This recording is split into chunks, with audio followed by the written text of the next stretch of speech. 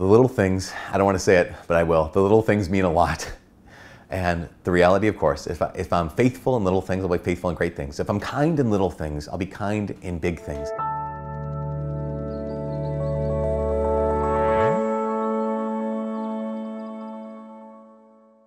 Hi, my name is Father Mike Schmitz, and this is Ascension Presents. So, not too long ago, I was here at the Newman House here at the university, and we have a little small chapel in our little small two-car garage that's been converted into a daily mass chapel. And yeah, I came up from confessions. We have confessions every day, which is just a great thing. I love having confessions every day because, you know, people don't usually just wait for the weekends to sin.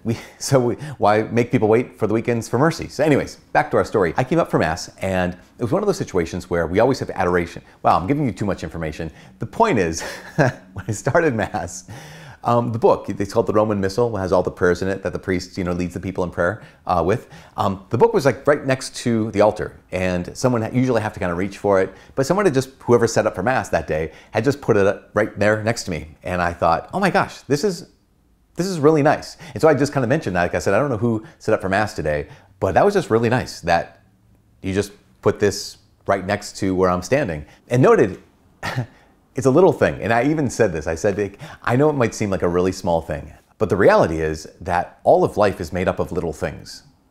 And this is what I want to just talk about today, is the fact that all of life is made up of little things. Like here's this little small gesture of kindness. Here's this small gesture of mercy, small gesture of patience you can give to somebody. Or that small scowl, right? That small eye roll, that small sigh kind of a situation where you just express frustration. All of life is made up of little things. It's very rare, right, that we have heroic moments. It's very rare that we have big moments. Most of life is not big moments. Most of life is not heroic moments. Most of life are little moments, just added up, one after the other, and all those little moments kind of congregate with each other, aggregate, that's it. The little moments all aggregate to become a life.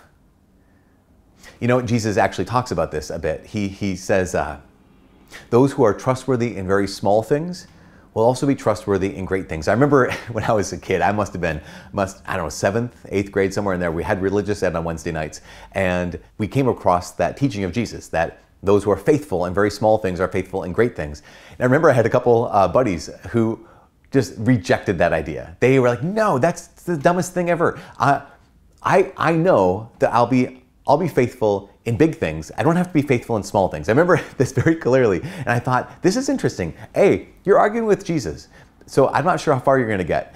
B, you're arguing this point that we all know you pretty well. And we all know that, no offense, but what you've kind of shown us is that you're not necessarily very faithful in small things. You're not necessarily very reliable in small things, but you're claiming that if it was big enough, then you'd be faithful. If it was big enough, then you'd be reliable. And it just was one of those moments, even as a 7th, 8th grader, just realizing, oh, a lot of times when things are a certain size, we kind of excuse ourselves. When things are a certain size, they're just like, this isn't a big deal. I'm just gonna kind of give myself a pass on this one.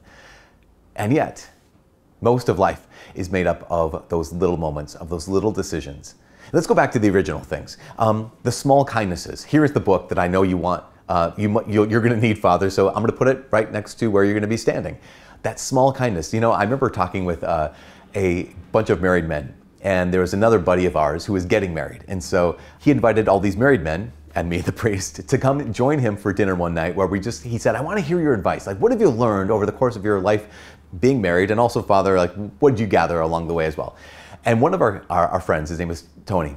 Tony said that one thing he noticed was that every night his wife, Annette, would get a drink of water for herself, just get a glass of water for herself. And she never asked him to do it, but he thought, wait a second, I know she's going to get a glass of water. I know she wants a glass of water pretty much every night. So why do I have to wait for her to ask me? I'll just get her a glass of water. I already know she wants one. And so he just said, I just started getting her a glass of water because I knew that she would like it. And it was one of those striking moments of, that's a small thing, so small, such a small thing, and yet such an important thing, because most of life is made up of those little moments. On the other hand, every one of us knows what it's like to get the eye roll, like, right? Every one of us knows what it's like to have that sharp, sarcastic, not necessarily brutally cruel word, but just that little dig. Or even more subtle than a little dig. Again, I'll go back to the eye roll thing, because ladies, I don't know if you know this, this might be a guy thing. I gotta tell you, there is, I don't want to say no more powerful way to undercut a man than the eye roll or the big sigh. There probably are other ways as well, but that's a real one. That's a big one. And maybe it goes both ways. It could go both ways, and that's legitimate as well. But I do know for a fact that as a man, and talking to the men that I know, one of the things that just, it feels like they get the wind knocked out of their sails is when the woman they love gives them the eye roll, just kind of dismisses them like that. So interesting, right? The little things. Almost all of life is made up of little moments, little decisions, of little things. And so today, I'm just going to invite you and invite myself to say, okay, how can I pay attention to those little things? Because I want to be the kind of person that Jesus says, oh, you've been faithful in little things. So now I'm going to trust you with great things. I don't know. That's what I'm praying for. Hopefully, that's what you want as well. For all this here, Ascension Presents, my name is Father Mike. God bless.